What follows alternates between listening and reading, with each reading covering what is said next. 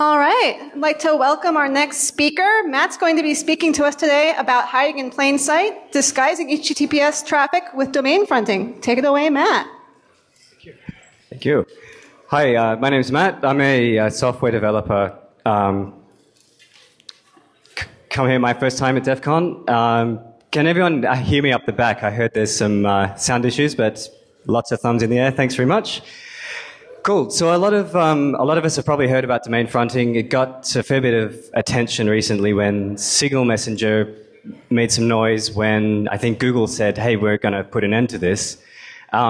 So there was lots of questions about what is it. There was an academic paper floating around, which I don't really understand how to read papers like that. So I asked my friend to help me out, and he explained it to me, and I sort of figured it out. So I thought, let's bring it here and explain it in simple terms to maybe people who don't even necessarily know what TLS is, or just have rough understanding. So I will be maybe to some people going to a basic level. That way more people can understand. So hopefully we get the right balance. So what is it? I put on my dictionary writer hat and sort of tried to come up with a dictionary definition, and it's abusing an implementation detail of shared infrastructure to disguise the true destination of a HTTPS transaction. So there's a few key words in here. Implementation detail is one big one, and shared infrastructure is another. And we'll go into why these parts are important later. And HTTPS, as far as I know, there's probably not really any other protocols that share different paths to different things within the same place that connections get terminated at. Domain fronting is not new. It's been around for quite a while. It didn't do an exhaustive search, but it has, this is the oldest thing I could find that uses it. It's some kind of proxy that's written in Python, and it's the code off GitHub. There's the commit message says abstract host substitution. Maybe that's the old name for it. Cool. So let's look at some of the advantages of domain fronting. What? Sorry, I messed that up. Sorry, uses domain fronting. I mentioned Signal Messenger. They primarily seem to use that for bypassing censorship. Lantern seems to do the same. I think that's some kind of a VPN. And then there's Meek Client, which is an OBFS proxy for Tor. I presume pretty much everybody here has heard of Tor, which is usually used for, you guessed it, bypassing censorship, but also for evading detection. So the OBFS proxies, there's different plugins for Tor, basically, that let you pretend you're different types of traffic. All kinds of interesting ones. I wish I could go into them today, but that's a huge rabbit warren. And then malware. They'll be bypassing censorship. Obviously, censorship isn't just a country saying, no, you can't go to this website. That's also corporations saying, no, you're not going to Facebook at work. And also evading detection. Malware doesn't want to be going to, hey, you just got hacked.com. And so, advantages. Why is it useful? Well, it can't be detected without breaking TLS. Someone has to actually perform some kind of a man-in-the-middle attack in order to be able to see that you're doing that. So one potential case here would be if I'm running in a corporate network which doesn't want to invade the privacy of their staff by intercepting their TLS communications, I won't be able to tell that this is happening. So maybe a piece of malware could use it to evade my firewall from detecting it. It uses existing infrastructure on the server side. So when I've been playing around with this, it's mostly CDNs like CloudFront and not Cloudflare anymore, and not Google Cloud anymore either. More on the... And it's compatible with anything that can be tunneled over HTTPS. So if you can think of a way of tunneling your traffic over HTTPS, you could use domain fronting to send that traffic around. And it's very simple and easy. It sounds complicated, but once you realize how simple it is, you'll just walk away and go, cool, I'm going to go do that at home. It'll take you 5 minutes. Okay, where is it not useful? Bypassing censorship where the TLS is man in the middle. So if I break your TLS session, I can see you doing this. I said that before. And it's not useful for hiding web traffic in a normal web browser. You can do it in a normal web browser, but each web page you go to is going to load things from all kinds of different places. You need to find suitable domains to hide behind, and not every website would have domains that match. So yeah, it needs to be on a shared infrastructure, and the front domain for that destination needs to be known. So I'll explain what I mean by front domain a bit later when I go into the demo. Cool. Oh, and the security is void. The reason for that is you need to basically trust a different certificate to where you're actually talking to. Again, we'll see more in the demo. So how does it work? Well, let's go back to the days of HTTP 1.0, and obviously when your web browser was you're trying to browse to www.mywebsite.com, and you do a DNS lookup. Your DNS server returns the server address, and you connect to that web server and say, hey, get me the home page, and it returns it. The problem here, of course, is we needed one IP address per domain we were hosting. So if you wanted to host both, website A.com and website B.com, you needed to have two different IP addresses, and some of us couldn't do that, and then we obviously want many millions of websites. Maybe we would run out of IPv4 even faster than we currently are. So they introduced the host header. So basically, that just changed this sequence diagram slightly. Well, not at all, really. It just added this extra piece of information on the second green arrow here, where we just specify, hey, I want to go to website A or website B. That way we could share that IP address across both of them. But it's 2018, and we encrypt web traffic, or we're supposed to. So, this thing called TLS, I guess, was its original name. SSL was its original name, and now known as TLS. Basically just takes HTTP as it was, wraps it in a secure layer that validates, where you're talking to. In some cases, it can validate you yourself if you decide to do bidirectional authentication. Am I talking to my bank, or am I talking to someone that claims to be my bank? It takes care of that for you. And it encrypts the traffic between you and the server, as we know, and without changing the protocol. So as the application developer, it doesn't matter if I'm using HTTP or if I'm doing IMAP or POP or whatever, TLS was designed to just go over the top. However, sorry, getting ahead of myself here. So TLS handshake is pretty complicated, and I don't understand anything but the first two that's happening there. And it's not relevant for domain fronting. Basically what happens here is your TLS handshake, your client says, hey, I want to talk TLS. And then the server goes, sure, I am your bank. Definitely your bank, not someone else. And they do some kind of special packet dance and arrive at some encryption keys that they both agree on. And from there, everything gets encrypted, right? So it's a layer, it's hidden from me as the application developer, but everything from that point is encrypted, and as the application developer, it just looks like the same protocol that I came up with, in this case, HTTP. So forget about all that stuff that I don't know, and we pretend it's not there and just focus on the first couple of messages. Now, if I'm sitting on a network watching your traffic, okay, so maybe I'm at your Starbucks Wi-Fi, maybe I'm your ISP, maybe I'm a government, maybe I'm your sysadmin at your company, I can't see what's happening down the bottom here. That part's encrypted, obviously. But what I can see is these first few messages are unencrypted. The client hello actually has a part at the beginning that says, hey, I want to go to google.com. And the reason for that is because at the beginning, when we look back at our HTTP 1.0 versus HTTP 1.1, is, I've totally messed this up, I'm sorry.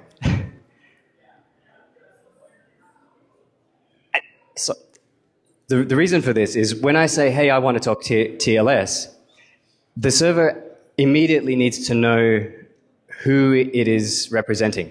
So if I have website A and website B both on the same server, and my client says, hey, I want to talk TLS, I need to send it back a certificate to say, hey, I'm website A or website B. So that meant TLS had to be extended slightly to identify which server we were talking about. Now, am I talking to google.com? Am I talking to yahoo.com? So that got, it's an SNI extension. So like, I think, when did the Xbox 360 come out? That didn't support it. I just know that if you want to support Xbox 360, it doesn't support this. You need to have one IP per. So that's roughly how long ago it got introduced, but it wasn't a standard thing. So say I'm on your network, I'm sniffing your traffic, and I'm watching you use HTTPS. I can see that you're going to google.com because it's sitting there in that very first message that you send in your TCP session to Google.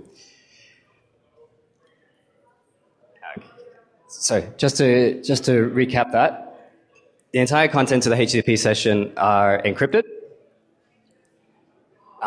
which is all that stuff.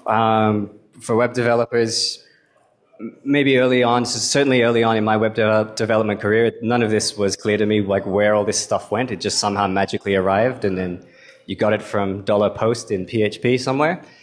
And then what's not encrypted is the domain name of the server we're talking to. That's exposed by SNI. So that's how even though you're using HTTPS, your ISP can see what you're looking at. And the server certificate also isn't encrypted. And I can't remember, but I think TLS 1.3 is supposed to encrypt the server certificate. Anyone here? No? No. It does. Thanks. Cool. So let's take a look at HTTPS stacks. So with domain fronting, what's important about, or what makes it work is the implementation of the HTTPS stacks and how they usually get shared across customers, say if you're using Amazon CloudFront. So very simple single server stack. Like let's say when I was 14, I used to run a web server under my desk, which was just Apache. And it basically, it's this first thing on the left. So, sorry, first thing on the left is a client, and then we got the web server, which is like Apache, Nginx, IAS, whatever. And that pulls stuff from an origin. And that's generic because the origin can be a file system, it could be a Rails application, it could be a Django application, it doesn't matter. This is just to show the separation of concerns.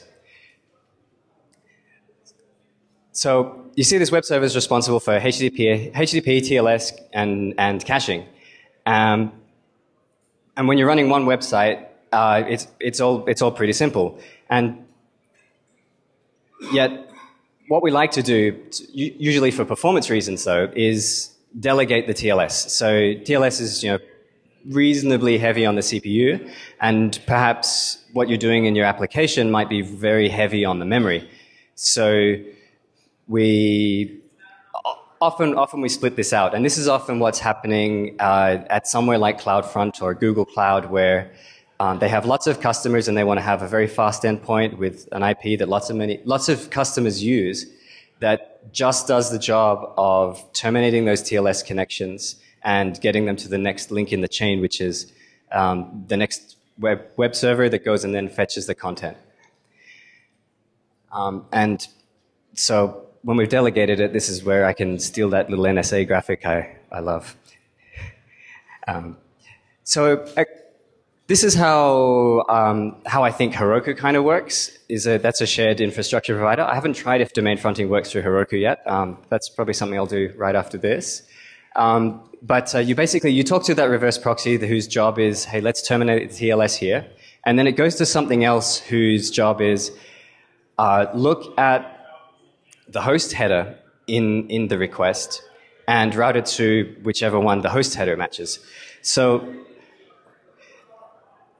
what happens in these CDN networks often is the reverse proxy decides what certificate to send back to the client based on the SNI header, that thing you saw in my Wireshark screenshot.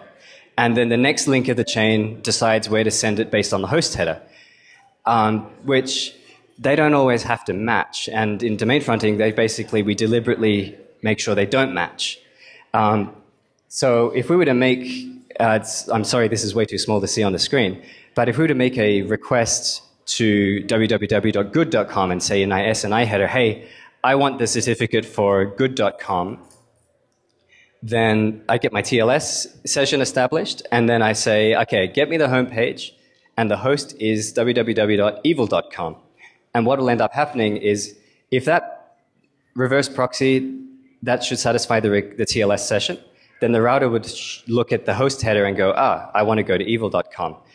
And this seems to be roughly how it works behind the scenes at Amazon. Unfortunately, I don't work there. I don't know anyone that does. I would love to know why it works there. So I've already ruined that one. And again, remembering what we saw in the Wireshark, I would only see, if I'm sniffing the network, I would only see the packets going to good.com. Why does it work? An anonymous Google software engineer said it worked because of a quirk of our software stack. And Google has since done what they can to get rid of domain fronting. So it highly depends on implementation.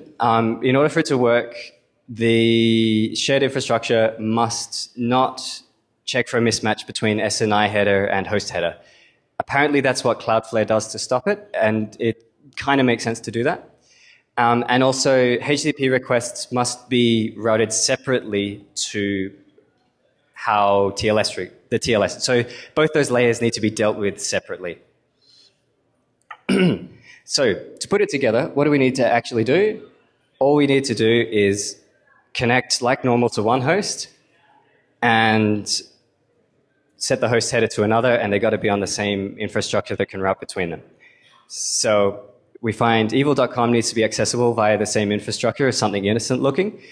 And the infrastructure needs to have the right implementation quirks. So let's say there's plenty of websites on a popular CDN, like jQuery is on a CDN. And that same CDN I could go and sign up for myself and put my malware command and control server behind that CDN, which would allow me to use somebody else's domain who uses that same CDN to go there. And I keep giving away the So finding them, there's loads of websites there. If we go to say Alexa top 500, we should be able to just do reverse DNS lookups to Google.com points to this whatever. This customer is using Akamai. I think Facebook uses Akamai. Also would be another good one to try. And they're easy to find and sign up for. Cool. So what makes some domains better than others? It depends really what we're trying to do. If we're evading detection like malware, we want to have something that looks pretty business as usual. If I'm in a company that sells apples, it probably doesn't look very suspicious if I'm going to fruit.com. Or maybe something innocuous. If I've infiltrated a company and I'm trying to exfiltrate some data, and that company is also a marketing company that uploads a lot to YouTube, maybe I could hide my stuff through youtube.com. If I'm in maybe a country that blocks access to sites, which is Signal's problem, is they were in a country which was blocking their messenger, and they also apparently block websites. They chose an e-commerce website which they thought would have collateral damage. So if that country were to block that site, that would negatively impact that country as a whole. So perhaps be a reason why that wouldn't get blocked. And then maybe you could do a combination of all. You could find something that's, it looks like business as usual, it's innocuous, and it's got collateral damage.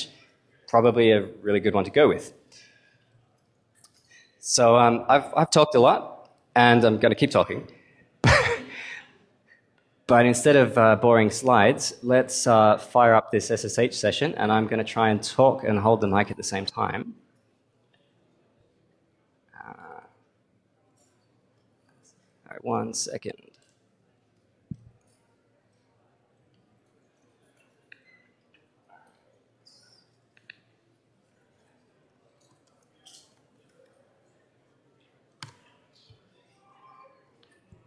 All right, so what we're going to start with is I have a root shell here, and I'm going to start off a TCP dump so you can see the traffic that's actually leaving this machine. So this is just an empty EC2 instance in Amazon, so there should be hopefully no other traffic on 443.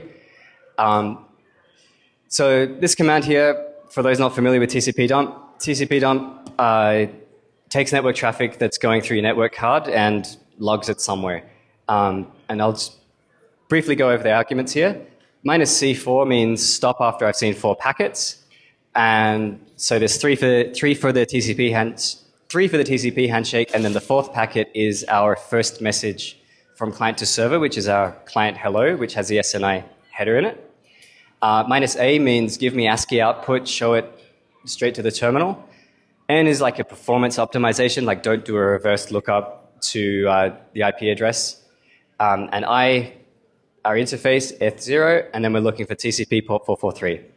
So let's run that, and then switch to another screen. And then we're just going to run a curl to pick some photos. It's like lorem ipsum, but for pictures.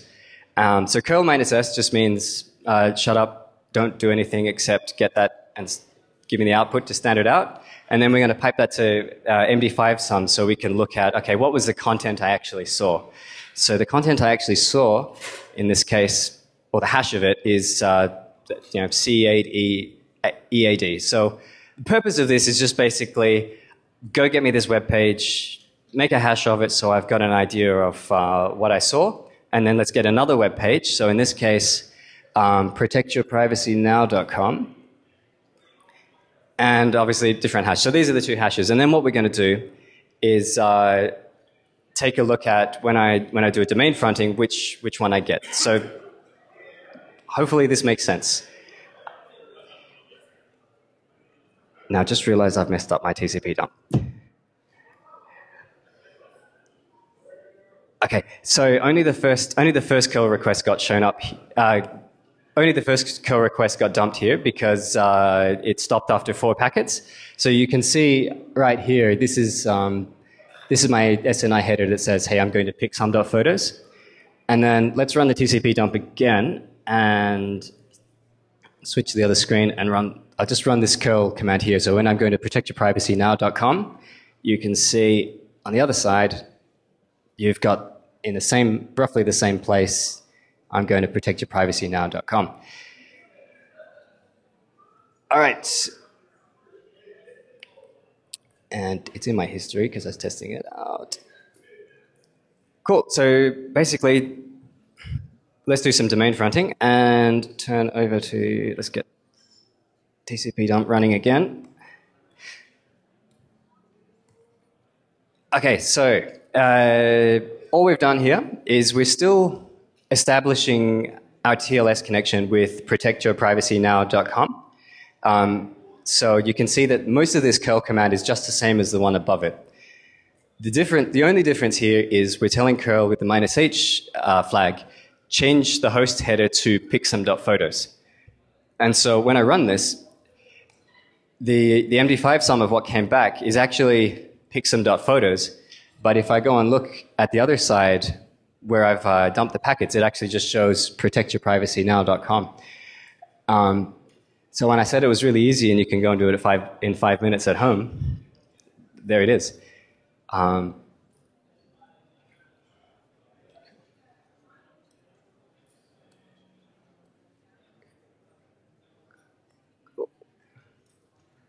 Cool. So there's a few risks here. Obviously, one of them is the reliability. When I try going to protectyourprivacynow.com, I don't know that they're going to keep it on that same CDN as pixum.com. Sorry, pixum.photos. They could change that at any time, and they could point it somewhere else. So a potential solution to that is you could have a list of backup domains. If you were shipping an app that relied on domain fronting, maybe you want to have a list of other ones that still work. But a bigger problem is you can't validate that the server is authentic, because if you're connecting to protectyourprivacy.com but then really intending to talk to pixum.photos, the server you validated who you're talking to is protectyourprivacy.com, not the photo site that you're trying to go to. And also, since you're connecting to that place that you didn't set up yourself, they could change that certificate or CA at any time, so you can't pin it either, which you'd normally be able to do if it was, you know, a self-signed cert or whatever.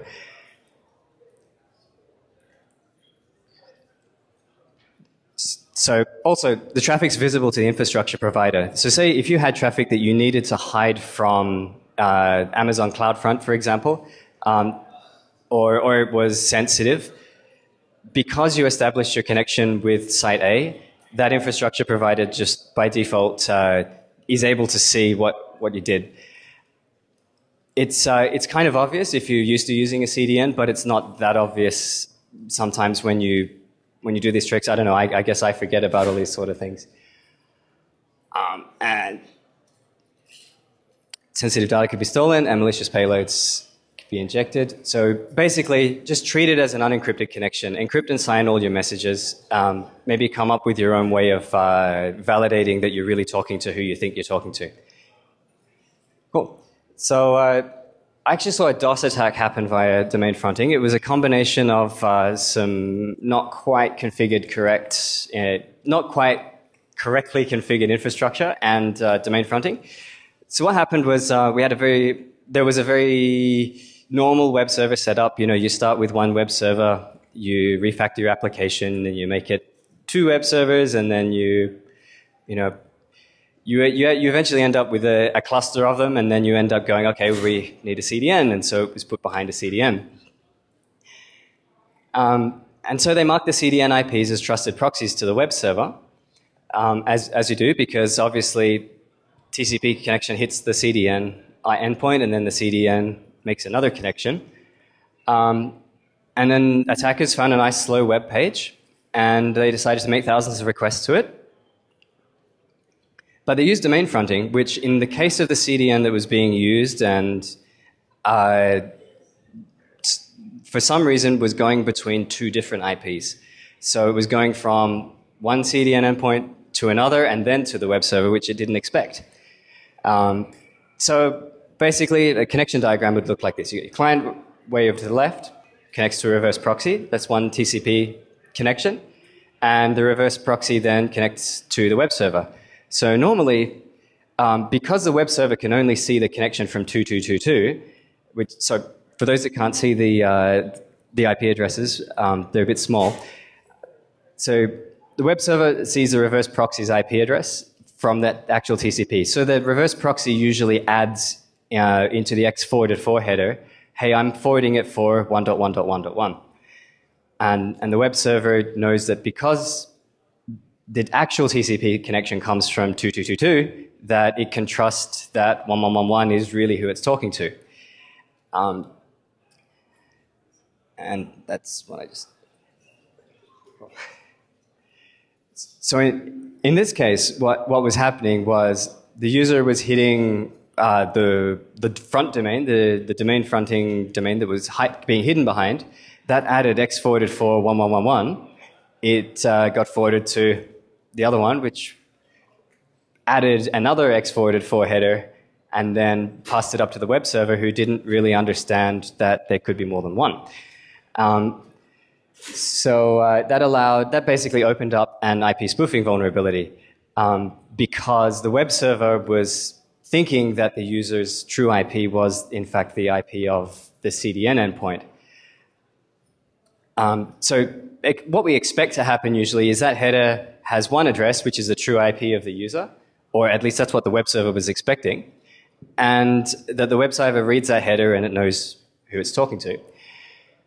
In actual fact, there was two, it didn't understand it, and it assumed that the CDN was the real user.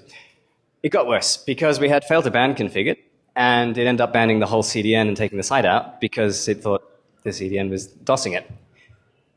And the root cause, misconfiguration, we'd forgotten look at the full list. And because it went through domain fronting, which is a way that it wasn't expected to work, it invalidated that assumption. So in order to plug that, know your infrastructure. X404 is actually a de facto standard. Your infrastructure provider might do it differently to how you expect. I think Cloudflare, has a different XCF connecting IP or something. It's completely different. And wherever there's a possibility to get proxied multiple times, make sure that the chain is trusted. So, if you've got a CDN endpoint that maybe hits another one, that hits a load balancer, that hits another load balancer, it needs to be able to draw a line between all those endpoints and go, okay, I trust this one, which trusts that one, and find its way to the true IP. So in that case, Nginx is, I don't know the other ones, unfortunately, but it's real IP recursive, if you want to Google that, and Cloudflare's header connecting IP. So the future of domain fronting, I don't think it'll last much longer. Cloudflare has already said they're getting rid of it. It can't be relied upon. Its implementation details, which could change. Like I mentioned before, Amazon might just suddenly start doing something differently one day. Netlify, Beluga, all those CDN providers, whatever you use, they might find a more efficient way of doing it or decide to get rid of it. Different regions of the world might use different infrastructure. I think I noticed this when I was in China. I went to apple.com and I was like, oh, I wonder where that's going. And I had a look. It was completely different to the result I was getting from Perth. It was Akamai in one place and some other CDN elsewhere. So if you were writing something that needs to be used all over the world, they might be pointing to different infrastructure. And it's also it's possible to actively prevent it from working, which is Cloudflare is deliberately doing this by checking for a mismatch between the SNI and host header. Or by using SNI for routing the request. If you remember the several layers of where it decides on its final destination, it could just simply use the SNI header, which I believe was the intent behind HTTP2. It seems unwanted. Amazon and Google appear to have responded to pressure against it. Google's already broken it deliberately. Amazon said they will. And Cloudflare, for some reason, says it's a risk to their customers. It would put our traditional customers at risk. I presume that means people behind corporate firewalls, because those corporate firewalls can't necessarily ban malware traffic if it's using domain fronting. So domain fronting maybe not that useful for making your own personal HTTPS more private. So a couple more suggestions here. TLS 1.3 has explored the possibility of encrypting the SNI component.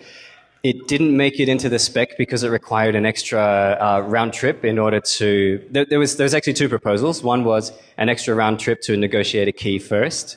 The other one, I think, was based on a static key. I didn't really pay much attention to it.